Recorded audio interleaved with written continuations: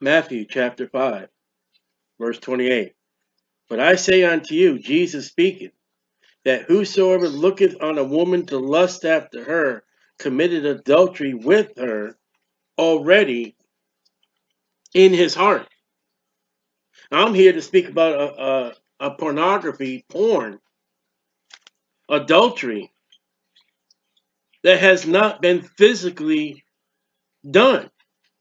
I'm not talking about two naked bodies joining each other together in a sexual act. I'm talking about Jesus said, for whosoever looketh upon a woman.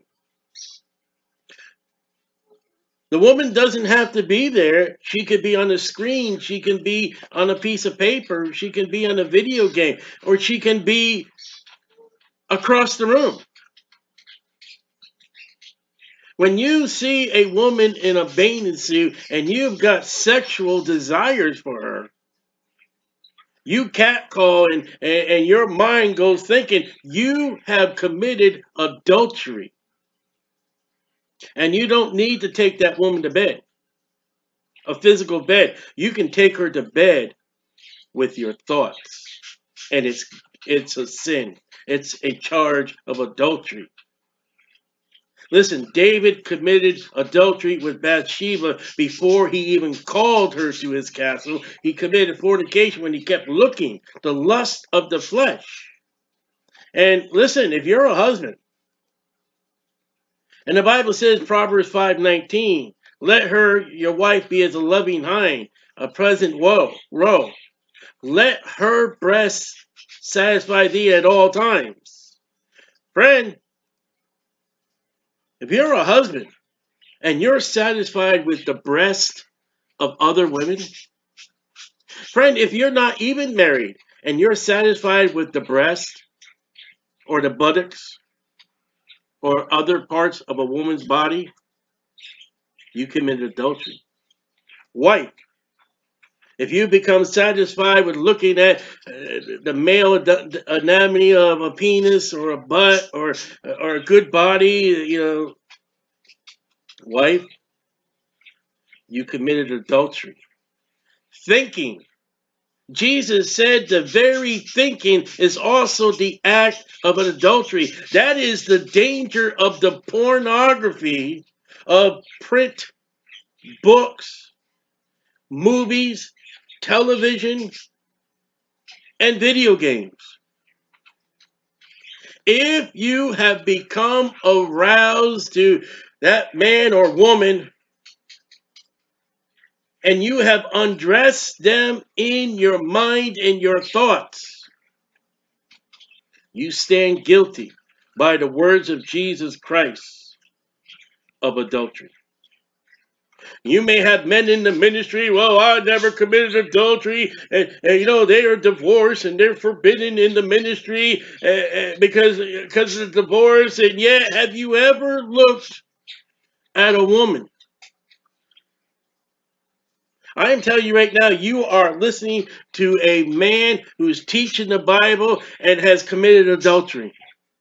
Turn off the tube.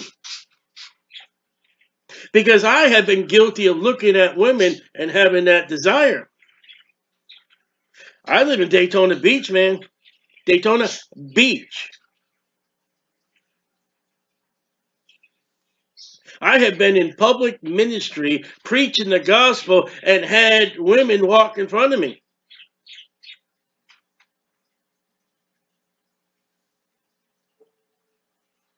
If I wanted to, when my wife was alive, we wanted to go to the beach, we had to go later on.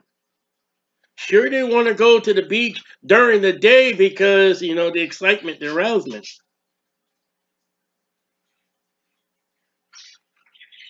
I'm here to tell you, if you never looked at a woman to have any desire beyond a friendship, you have had that arousement of your mind, even kissing or even hugging. That thought of another opposite sex has attracted your thrills and attracted your mind. You're guilty of adultery. I'm sorry to say, too, this day and age in 2021, if you have been aroused by the same sex, a man looking at another man or a woman looking at another woman, you have been aroused sexually of the opposite sex or the same sex. You have committed an abomination of what Jesus says is adultery. You don't have to take that woman physically through the bedroom door or the back seat of a car or into a motel room. You don't have to physically do it. All you got to do is think about it. When you're sitting there at that computer and you're looking at those images and you are thinking of those images and you are looking at what you should not be looking at, you've already committed adultery. And you may hide it from your spouse, and you may hide it from your children, you may hide it from your pastor, you may hide it from your church, but you are not hiding it from God. It won't be if it be a pastor. And I'm not talking about, you're walking down and you see that woman, all right, you take a look, and then boom.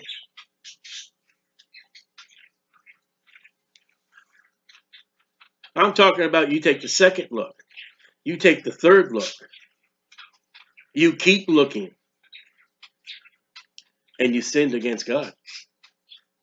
Listen, I've had women wherever I've been in church and all that, and they bend over. Oh, can't see that. All right, that's fine. But if I'm on the street and there's a woman in a bathing suit, there's a woman. Whoa. Listen, I'm a widower. I am looking for a wife, and the devil says, I know what attracts you. That's a sin. You say, well, I never had premarital sex. What did you think? What did you desire? What was your lust? What was your coveting? Because you don't have to be in the act to do the act if you're just thinking about the act. Isn't it amazing that our Savior, our God, our judge says, not only will I judge you for sleeping physically with somebody you ought not to be sleeping with, but I will judge you for thinking about sleeping with that person.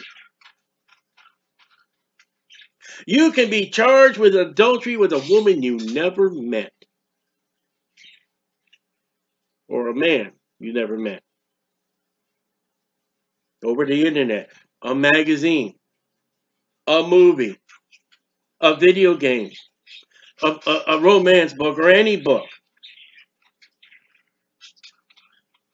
You can be charged with adultery when you're thinking what you ought not to be thinking. Now, let me show you one more thing as we close. Jesus said to lust after her. You have that lust toward the opposite sex. You're coveting. You're wanting. You're satisfied. You're aroused. You're guilty. To lust after her has committed adultery with her. Now, there's some women that you're gonna, they dress right, they do right, and they did not provoke your own mind. All right? I believe those women won't be charged. But if that woman is walking in a bathing suit, if that woman is on your screen, if that woman is in that book and she's naked and she's dressed and the lingerie has you to be attracted to her, she is dressing, she's undressing to provoke someone to look at her and to examine her and to desire her and to want her. Committed adultery with her. When the woman arouses her body for somebody else and not her husband, that her cause is for look at me, fantasize about me, call attention to the lust of the eyes, call attention to the lust of the flesh, and look at my body, look at me. God says you are charged with adultery and that woman is charged with adultery. You know, these women that get up and pose naked and pose in bathing suit and go out and dress for the beach in their bathing suit, and they saved or lost. If their mode of their dress and their attitude is to attract the opposite sex, whether they stand at the judgment seat of Christ or they stand at the great white throne judgment, man or woman, topless dancers, male dancers, male models, female models, pinups, centerfolds, starlets, harlems, whores, prostitutes, they're charged with adultery by God the Creator and God by the judge. All you got to do is think. All you got to do is you want people to think. I know there are women out there, they dress right, they do right, and a man with just a perverted mind. I don't think that woman's going to be charged. But if that woman's dress, if it provokes, if he's provoked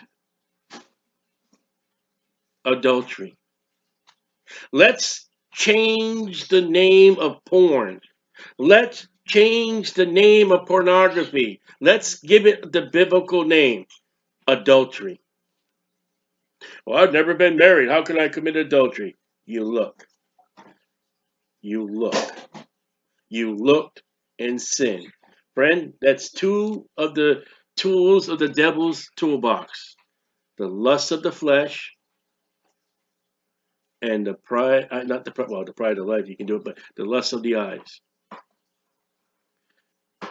Husband, are you married to a wife? Let her breast satisfy you. Let her private parts satisfy you. Let her butt satisfy you. Wife, are you married? Let his private parts, let his chest satisfy you. And wife, give your body over to your husband, because if you don't give your body over to your husband, he's going to go looking elsewhere. Husband, give yourself to your wife. Don't cause her to go to a romance novels. You give her the romance. You make yourself the object and desire of her life, that she don't have to go for it in a book or a magazine or a soap opera. And wife, don't make him go to a television screen. Don't make him go to a computer screen. Don't make him have to get a magazine. Let him say, "Hey, I want you." All you gotta do, all you gotta do is think and act. But thinking is enough in the world of not pornography, in the world of adultery.